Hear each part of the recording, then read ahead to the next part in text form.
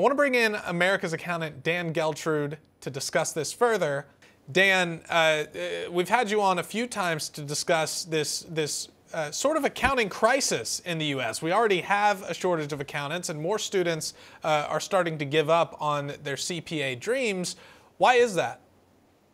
Well, there's a number of factors at play here, Addison, but there's no question in my mind that the additional 30 credits that future CPAs need to take is a problem. And let me tell you exactly why.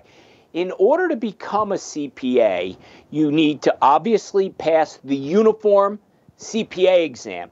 Then, as far as what you need educationally, you need an accounting degree, and you have to have a total of 150 credit hours.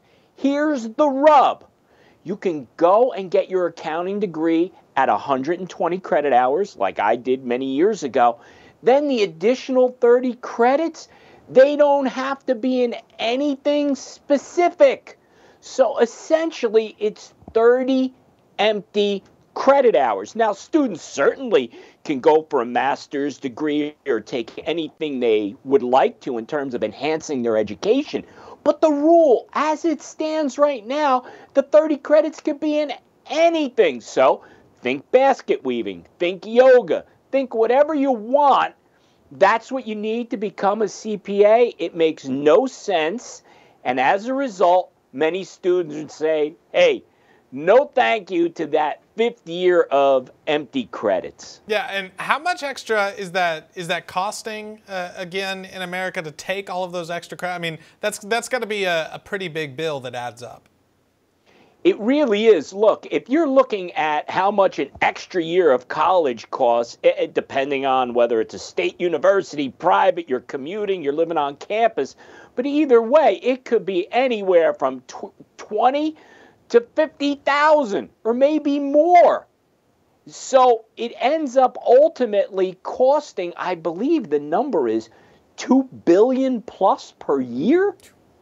So what advice do you give potential wannabe CPAs? It's still a great profession, Addison. There's no question about it. And when money is an issue, and it is for so many of our young people, and we certainly don't want to see them taking out additional debt, what I tell them is get your 120 credit hours with your accounting degree. Then those remaining 30 credit hours, get them as cheaply as you can. Take courses online, community colleges, whatever it takes so that the credits are coming from an accredited college, university, whatever the case. Just do it as cheaply as you possibly can to get to that 150, unless, like Minnesota, there's a potential rule change where it could be a rollback to the 120 credit hours, and the difference is made up with experience, and there's no substitute for on-the-job experience, Addison. Yeah, I think accountants will always be in demand to one extent or another. As the saying goes, the only things certain in life are life itself, death, and taxes. So they'll be around for a while. Dan Geltrude, America's accountant, always great to see you. Thanks for being here. Thanks, Addison.